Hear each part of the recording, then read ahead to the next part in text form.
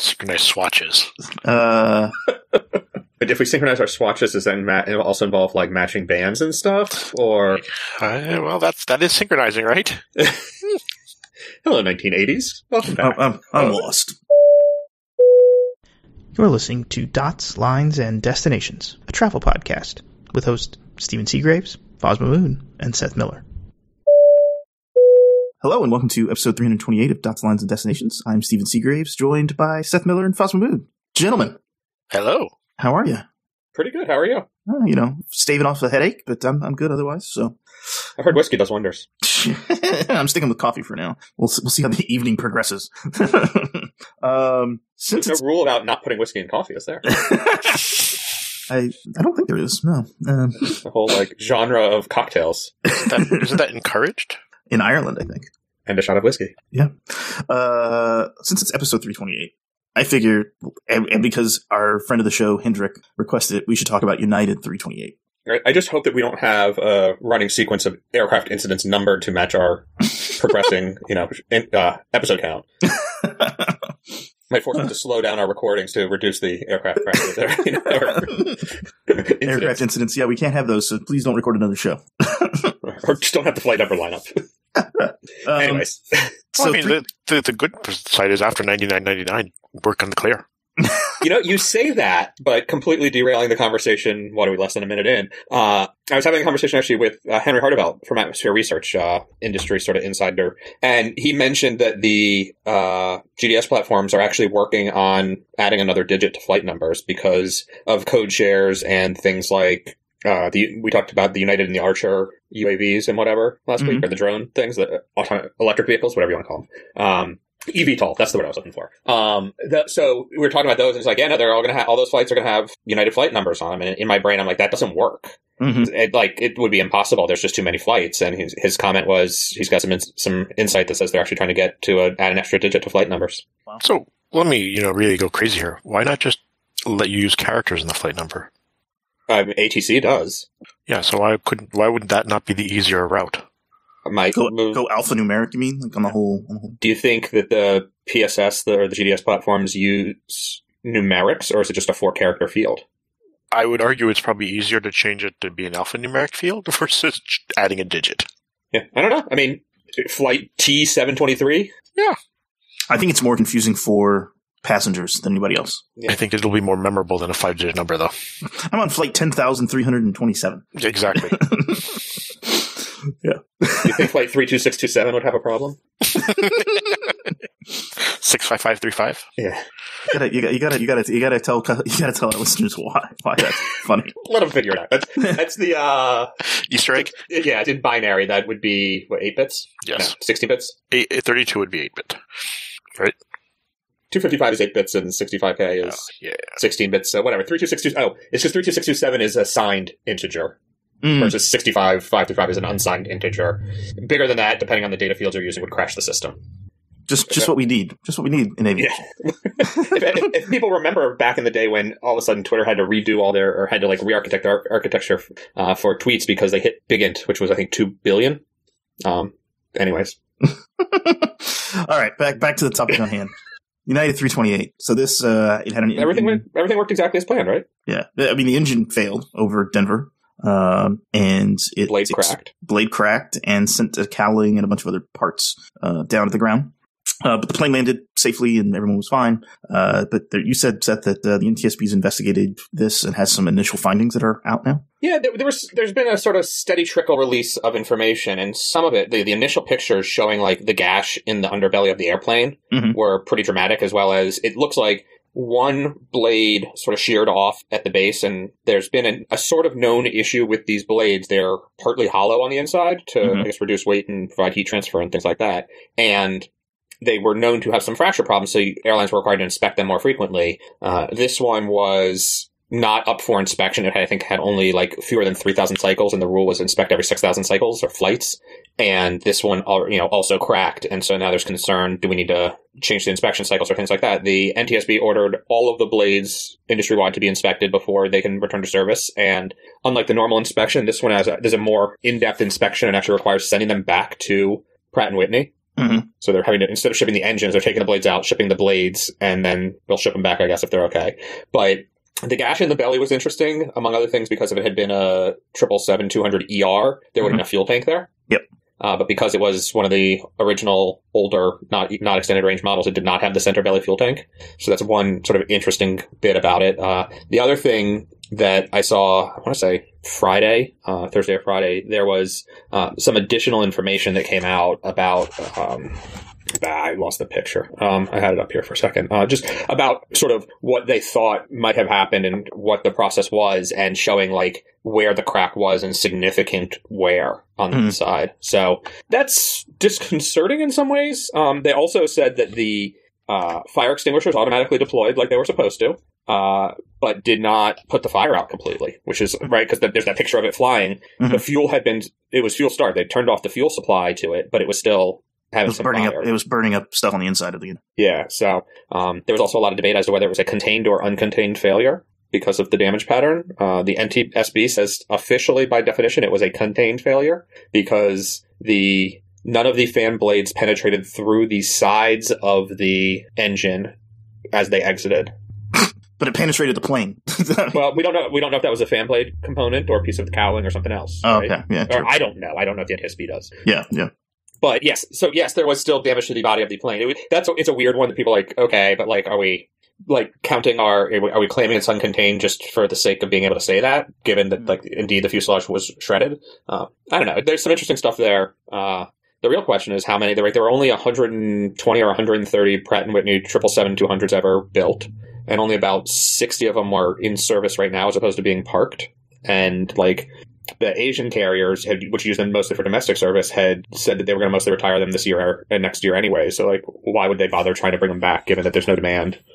Yeah. Just go ahead. It's really just United that might have a challenge if they need the planes. Yeah, I mean, and Korean, I think, also has a few, but again, planning to retire them. So it'll be interesting to see what happens with them. But obviously depending on how these extra inspections go with Pratt and what the new rules are, but I would expect United wants to keep them around. So they haven't seen this issue with GE engines at all? No. Just the Pratt & Whitneys. And wasn't this like this happened on another United 777?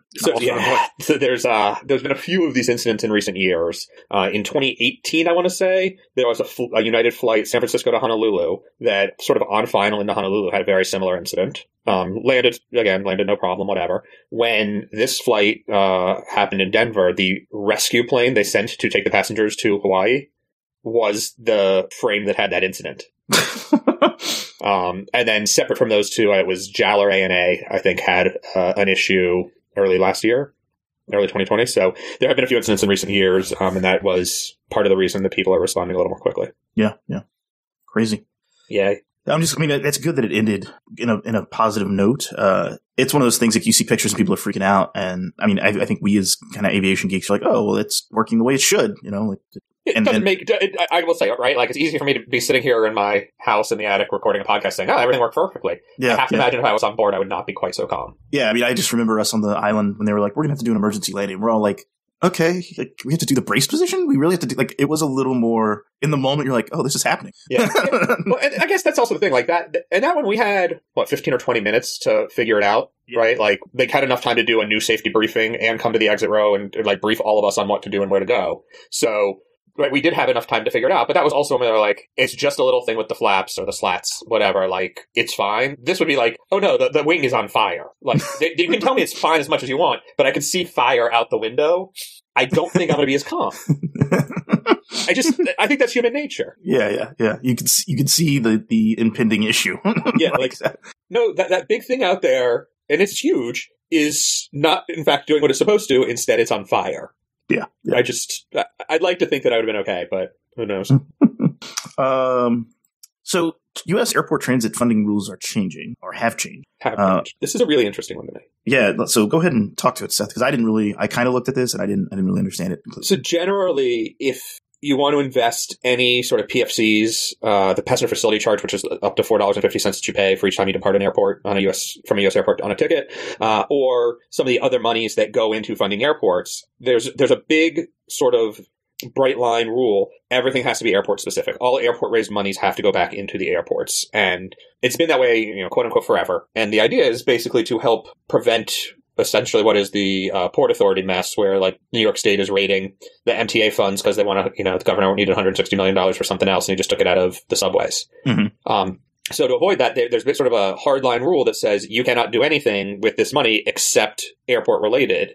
And, taxiways or buildings and whatnot make sense. When you start talking about transit projects, though, it gets really challenging because it means that, like, when you build the air train to Newark, it can only, or to JFK, you can't go all the way into the city. It can only go from an endpoint, from the airport to, like, one other place, and then it had to stop. If you go to additional off-airport places, people might ride it between those two locations, and then it's just local transit, and that's not allowed to be done with the money. Because it's not airport specific. It's not wholly airport specific. And the new rule basically is saying, actually, we're going to let you, as long as it basically is an airport function, we'll let you have multiple stops. And so it really shifts the way some of these monies can be spent. And that's how I understand it. I may have gotten it a little bit wrong, but that's how it was explained to me and how I've understood the changes. So it could be a huge deal, like instead of having, it's never going to actually work this way, but instead of the stupid backwards air train at LaGuardia, they could actually build useful connectivity. When they want to now rebuild the air train at Newark, which is actually, probably by the time this episode goes live, comments are closed, but it's in the final throes of trying to get rebuilt and refunded and redesigned. They're talking about, like, why don't you just extend that to the path instead of extending the path all the way down to the airport, right? Things like that could work, but who the hell knows if it'll happen.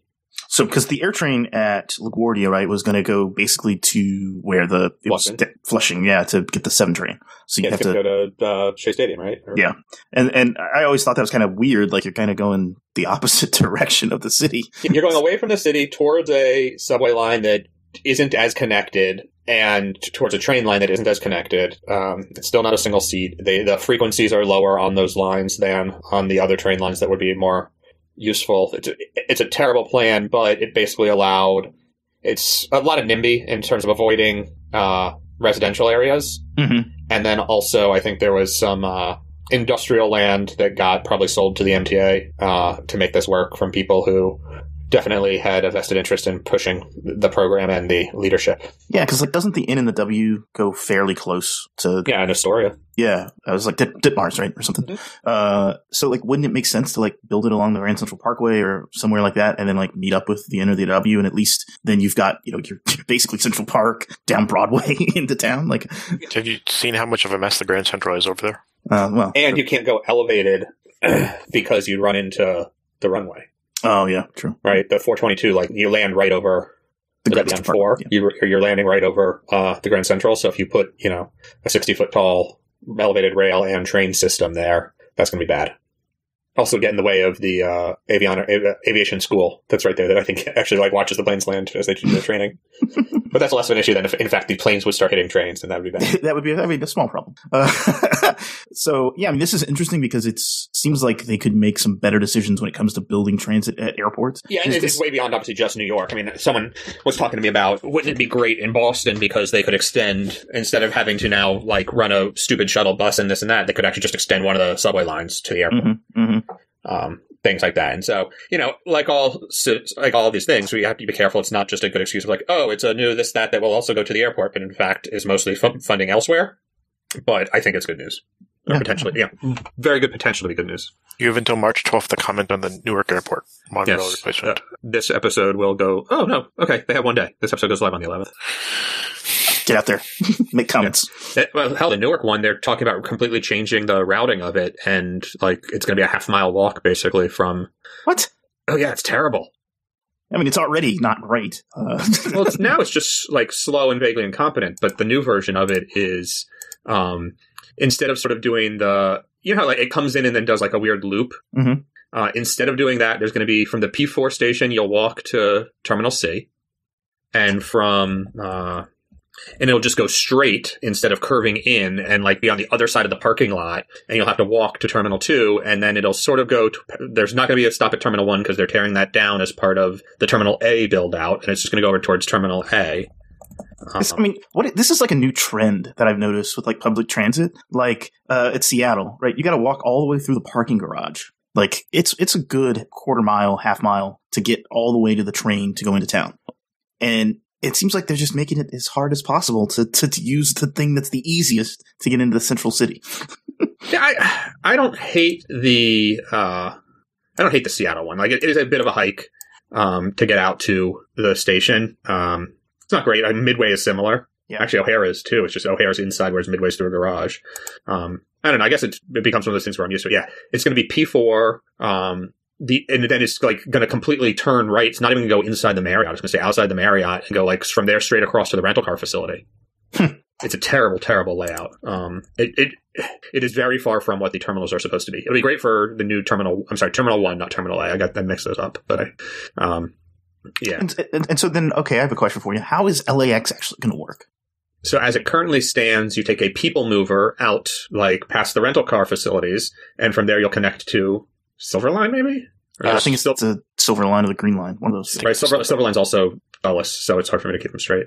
And Boston actually uses the Silver Line, I think. So I've got to take a people mover. Will that people mover be above ground, underground? You know, it's probably above ground. Yeah. Yeah, they're building it right now in the middle of the parking garages. So in the U, and it's weird. It does a little zigzag. It comes in. It looks like it's closer to T7, T6, and then zigs to the other side to T2, T3. So T1 and 4 and 5 will probably have the longest walks because it ends at T-bit. So Southwest American gets screwed. Yes. I'm here for that. No, I don't care. So you're saying it basically is it's like a 2 tracks and it's like they go back and forth along this track? Is that? Yeah, because they're building a whole consolidated rental car facility and everything, right? So where Avis and everything is, so all that is torn up right now. Gotcha. And so that train will come out of there, stop at the rental car facility, and then presumably connect to the Silver Line just a little further down. I mean, so to set this, I mean, this is like to your point, like this is one of those things where, yeah, the people mover is probably being paid for, right? Right. With these funds. But the train, the actual transit piece is separate, wholly separate. Right. So instead of, would they have made the Silver Line turn and go in? I don't know. But instead of having the Silver Line turn and go into the airport, you got to get off, transfer. It's no longer single seat, which is mildly annoying. Yep. All right. I think we beat this one to death. ATR is single pilot testing with FedEx. This is kind of cool. So for some of their smaller planes, right, they're ATRs, and I think they have some even smaller. They have some 208 and stuff. They're testing single pilot operations for those aircraft. Yeah, John Oster got that scoop with the aircraft. It's a pretty cool story. He basically, they are trying to come up with actually, I think the story came out on Friday, and then United 328 happened Saturday, and everyone's like, and this is why you want 2 pilots on board. Thank you. It's worth remembering that cargo operations already have less restrictive rules. In terms of pilot rest requirements and some other things, but they still require 2 of them for the multi-engine planes. But it'll be real interesting to see if that goes anywhere. Right, there's a lot of interest in types of single pilot operations. I would have guessed it would be smaller things than even the ATRs to start. And who the hell knows if it'll actually ever come to pass. There's been some talk about it in the UK as well, as they're trying to reestablish their their sort of industry, post-Brexit, all the industries, but aviation is one of them, and they're trying to get, because there's a lot of remote and small areas where, you can't drive or can't drive easily in the Isles, they're trying to come up with a way to significantly reduce both cost and emissions related to those flights, and so electric aircraft and single pilot operations is one of their approaches. Yeah. Makes sense. Kind of cool. Yeah. Back to United. They are starting some bus service in Denver. Take the bus to the plane. What's this about? Ski areas.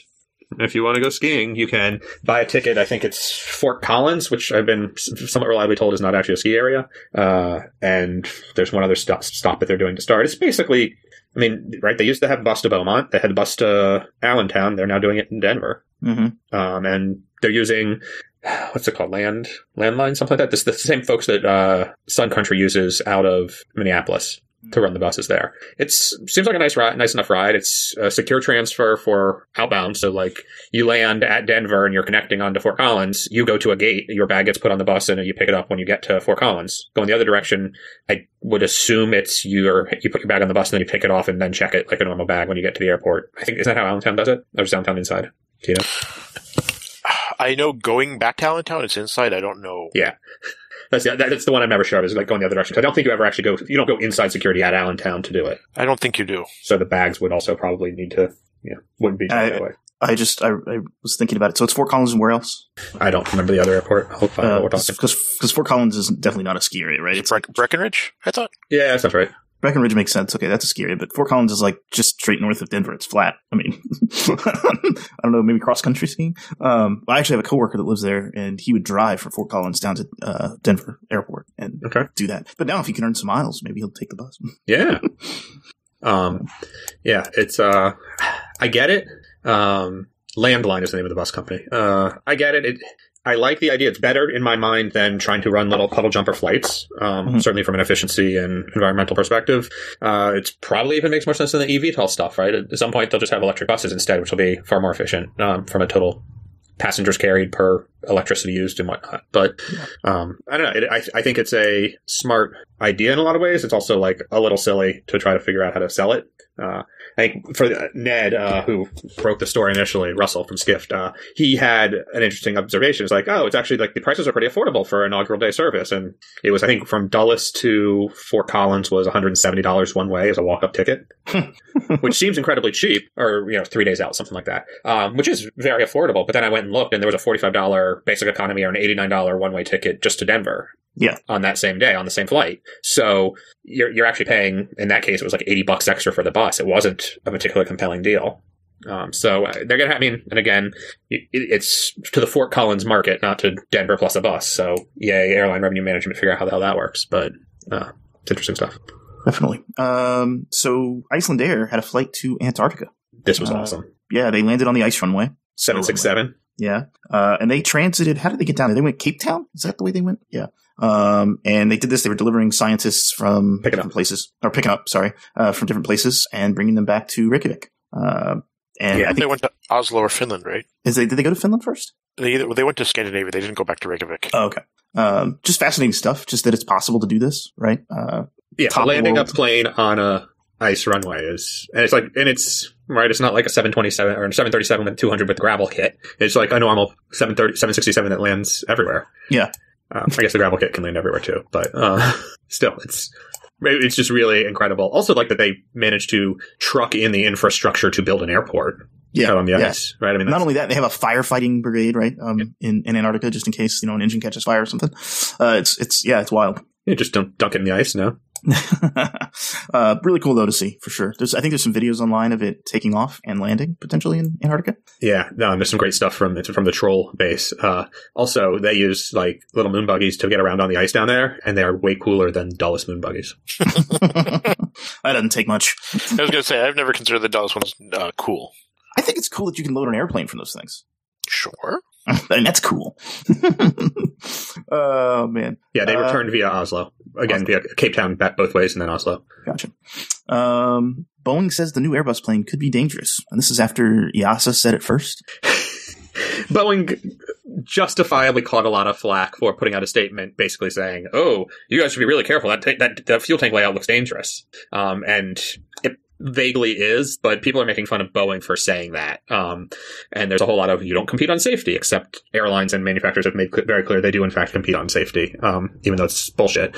But yeah, that came up. It was basically, the issue is that in order to get the XLR, the LR and the XLR have an extra fuel tank in the center, in the fuselage, at the back of the plane. And it, changes weight and balance a little bit, but it also, on the LR version, it's effectively portable or removable. And that was one of the big selling points for the LR early on, was like, pay a couple extra bucks to have this fuel tank installed. If it turns out you don't need the range and you're not using it, it's real cheap to just remove it. You can fill that with bags and other stuff instead.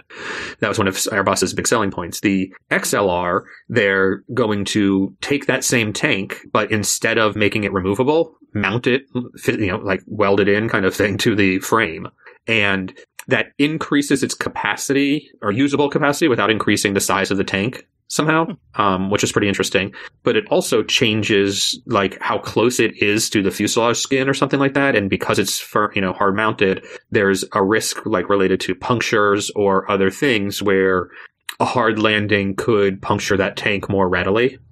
Or, like a tail strike could puncture that tank more readily than if it was just the LR version or if there was no tank at all. And so it needs some additional consideration for how they're going to, handle it from a firefighting perspective, from a fire prevention perspective, from all those things. And EASA, there's a great story from Flight Global about how, hey, this is an issue, they're working on it. And then that was quickly overwhelmed by Boeing sort of echoing that statement and being like, hey guys, look at this problem. And it's fine if they want to do it, but also it comes across to me as a bit a dickish. Yeah. A little childish. Yeah. Oh boy. Lufthansa. Let's talk about Lufthansa because some news came out. They released a statement about what their future fleet is going to look like, and that does not include A380s. It does not, nor does it include most of the A340s. Yeah, so I think the basis of their fleet is now going to be the 744s. The 744s are gone as well. Now, is this only Lufty or the entire group? I thought it was the entire group. I think it's the entire group as well. There's two different sets of data came out. There's the overall Lufthansa group fleet and then the Lufthansa specific fleet. Okay, because one of the ones I saw had the 772 on it, and I know that Lufty does not have them, just Austrian. Right. Who, by the way, retired its first 763 finally last week. Are all of their 763s going? I believe so. Wow, so they'll only be left with 772s. Wow. That's crazy. Yeah, there's a lot of fleet simplification going on around Lufthansa Group. One interesting point I saw raised was that, a lot of people are talking about sort of upgauging operations to be able to carry the same number of passengers with fewer planes.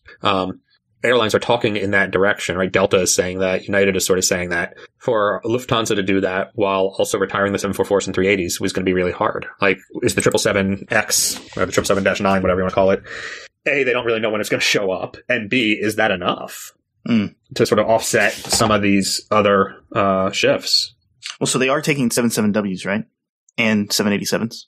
Do they have a 77W also? No, they don't. Swiss does. Swiss has a 77W. I'm just wondering if Lufthansa is going to take it. I thought they were only taking the -9. And the W being a 300ER. That would make sense. I mean, but taking the 787 really doesn't increase. It's not a ton of capacity, right? I think it's like listed on their thing is small, like has a small airframe. Yeah, the 787 is -9 would be more about, I feel like replacing some of the 330s. They're saying it puts it. They put it in the sort of around the 340, 300 in that capacity, and then the 350, 900. Yeah, I'm looking at this chart now. This has got to be group wide because it has the 772 and the 763 in it that Lufthansa itself doesn't fly, right? So yeah, they're going down from 1, 2, 3, 4, 5, 6, 7, 8, 9, 10, 11 types to 6. That's significant simplification. I really like that they have a special graphic for 4-engine airplanes. The one thing I will say is I don't mind, like, the simplification makes sense. The one thing I don't like is that, their 359s have the new business class seat, the 748s have the new business class seat, and I'm not a fan of it at all. I think it's fine for, sleeping in, but it's a weird seat to sit in. Can we call it new anymore? Yeah, I mean, it's not even really that new. I hope that they do something about it. So there's actually, remember that 3 years ago when they were named a 5-star airline by Skytrax, it was because they announced their brand new business class. See? Coming soon on a 777-9. Exactly. And now those are delayed till like 3 more years. I believe the company has now said they, rather than waiting for those aircraft deliveries to launch the seat, they will now see about retrofitting or otherwise making it show up sooner. And this is a similar business class seat to what United and Delta have kind of done, where it's like the staggered seat. It's staggered. It's not a suite. There's no door. Right. There's like a giant throne seat in the middle. Even the center aisle on the 777-9 was supposed to be a sort of alternating 1-2 stagger front to back rather than 2 and 2 offset from each other. So there's that sort of throne seat with giant side tables and whatever. It's an interesting design. I don't think it's particularly special, but it's better than, better's relative. I don't know. I mean, it's hard for me to hate on business class seats in general. Just like I get a nice sleep, I get out where I'm going. So it's not a Recaro. That's economy seat. So yeah. I think the thing I was most surprised with is they're keeping the 748s. Those are, if I remember correctly, very premium heavy. And so, which still surprising that they'd want to keep them, but given that, premium heavy means business traffic and no one knows when that's really going to rebound. But I think my recollection is like when they would swap 380s and 748s for each other, it was based on the more premium heavy routes would get the 748, not the 380, because they could sell way more business class seats on it rather than just filling the back up in economy on the 380. Interesting. Yeah. So, it was just surprising because they haven't been particularly thrilled with them. Yeah, I don't know. Well, and two, they had made a move to Munich with some of the A380s and stuff right as COVID was hitting, right? That was like a little bit that's, I think probably more just about fighting with Fraport than anything, but. Maybe they can move them to Berlin to block the sun in the afternoon. What are you talking about? Don't know, the laser, for those who don't know, the laser, what are they, fire detectors? Fire alarms. Are being set off by the sun. Our friend Hendrik let us know. So now they have to turn them off for an hour every day. Oh, man. That's what you want, right? You don't want to have fire protection for an hour a day. It's no big deal. No. Especially in the afternoon, right? There's not many people at the airport in the afternoon. No. Air Sinai is going away. Maybe. This was reported on Globes, and it's basically Air Sinai was the carrier between Tel Aviv and Cairo, kind of the tertiary carrier of Egypt. We talked about them a few episodes back. It was probably more than a year ago now. Yeah, and so I think Egypt Air is just saying, hey, we need those 220s to actually fly routes for us, so we're just going to call it Egypt Air and just fly the route ourselves. And actually integrate it into their real operation? Yeah, I think that's kind of the takeaway from this. So anyway, on our bonus show for our Patreon subscribers, we're going to talk about a little bit about a hack of frequent flyer data and some Iranian aircraft acquisition policies, and that's coming up right after this. If you want to hear that show, you can become a Patreon subscriber. Yeah. Can we do one quick follow-up? I'm sorry, I had... oh, no. I thought, just from last week, the United's Boston Heathrow service. Oh, yeah, I dropped the ball. You wrote it. I didn't read it. Yeah, it's okay. There's two interesting bits that I've learned about this. One is there's some of the cabin layout stuff, like on the JetBlue A321LR. It's business class is going to go all the way back to the exit windows. It's going to be a pretty interesting cabin layout when all is said and done. But the other part of it is they announced where they got the slot.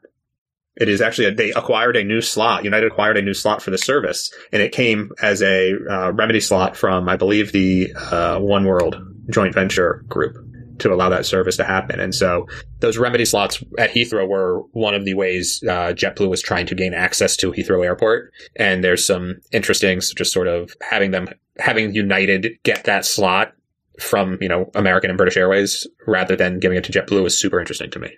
Yeah. Like, I almost wonder if, wink, wink, nod, nod, someone at American didn't call and be like, hey, can you guys just, run one of your old paid-off planes on this route? We'll give you the slot. We want to try to keep JetBlue down. And, officially, of course, that would never happen, but I really wonder if... Well, I wonder if there's a bigger part of that, right? JetBlue doesn't have an operation there. So where there's a lot of different pieces in order to get the slot, can you get the ground resources to be able to, before they give you the slot? No, they would, they're going to hire out, Gate Group or whoever to run Swissport, to run ground services, whatever, no matter what. And they have to have a general manager for the UK that's actually been there. But can they get access to a terminal, a gate, all those different things, right? Sure. I mean, yes, they would be able to do so, right? Heathrow would make sure that, especially now when there's such limited, such low usage, but even when it comes back, part of this lot stuff is... And I know it's not always that way at every airport, but I think because the way the new entrance slots work is the people giving them up have to basically facilitate to make sure that those other services are made available. Okay. Because it's a remedy slot. I'd like to see a JetBlue plane at T5. You did a little 321 tucked in among the 380s. The C pier. Yeah, well, I was going to say it only would be itty bitty at the C pier. At the A pier, it would actually look pretty big compared to the 319s. So 320s. But anyway, sorry, I missed that. No, it's okay. The slot thing I think is super interesting, and sort of JetBlue keeps trying to get that Heathrow slot. It ain't happening, and it's looking more and more like Gatwick is going to be the operation of choice. Yeah, not Stansted. From what I understand, because of the way the slots were given back from other airlines and such, Gatwick is probably where the flights are going to end up. They could try the continental strategy, fly to every London airport other than Heathrow. Yeah, at that point, it was because they couldn't legally. Well, I think that's the show. Again, some bonus topics coming up for our Patreon subscribers. If you'd like to follow us on Twitter, @DotsLines, more.smorelines.com. Leave a comment, tweet us. We'd like to hear questions or comments or feedback. So thanks for listening, and happy travels. Bye-bye. Take care.